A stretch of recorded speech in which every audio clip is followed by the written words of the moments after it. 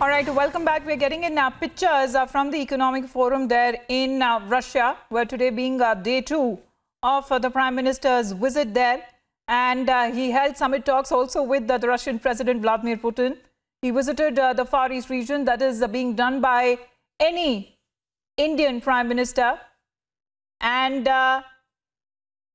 also bilateral meetings and participation in the Eastern Economic Forum and meetings with other world leaders. That was on the agenda. He met the Japanese Prime Minister Shinzo Abe and also the Malaysian counterpart today as well. We have Abhishek with us on the phone line to give us more details. I beg your pardon, Aishwarya Kapoor, our political editor, is with us on the phone line. Aishwarya, how does the day look like, especially Economic Forum that the Prime Minister is attending? What benefits will India gain from it?